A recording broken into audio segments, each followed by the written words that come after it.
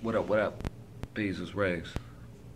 I was having a hard time coming up with a name for this video, so I'll just think of one at the end. It'll probably be something like, God, well, I don't want to give it away. This is for everybody watching and everything like that. Something you need to know. You are God. You are a God. You do godly things, whether you're man or woman. Sometimes we get so caught up in the whole religion thing. Like me, I was brought up in church. My grandma heard me talking like this right now. She probably slapped me a couple times, but you know what I'm trying to say.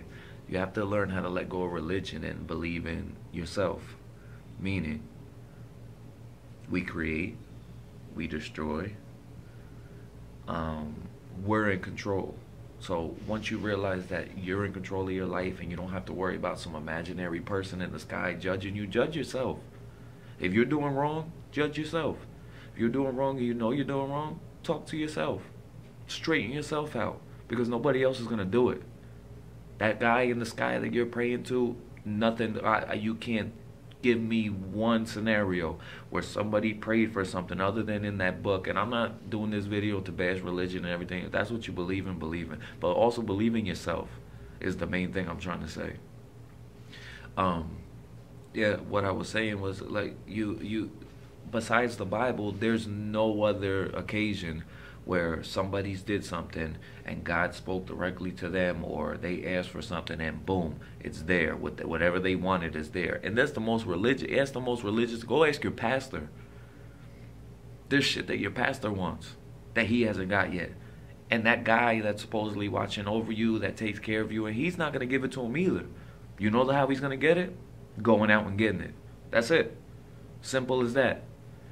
And I'm not saying denounce your religion and everything, but just think about it.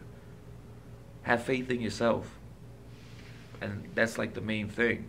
We get so caught up in the whole, oh, if I want something, I have to pray for it, and through me praying, all good things. You notice everybody that prays and don't get what they want, they have an excuse for it. Oh, God works in mysterious ways, or oh, he doesn't want me to have that right now. Do you want it? So go get it. Simple as that. It just, not that it gets me mad, but I just wish people would believe in themselves more than believing in a religion, a story, a way of life, and everything. That voice in your head is you. It's not God. It's not Jesus. It's not Allah. It's not whoever, whatever religion. That's not that. That's you. That's your own soul, your energy telling you this is wrong or this is right or we should do this.